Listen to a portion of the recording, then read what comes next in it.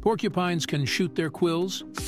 This is a prevalent myth about porcupines, but it is entirely false. Porcupines cannot shoot or throw their quills at predators or threats. Quills are actually modified hairs that are loosely attached to the porcupine's body.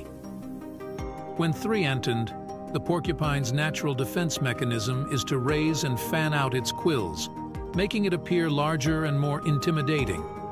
Another myth is that porcupines are aggressive animals that will attack humans.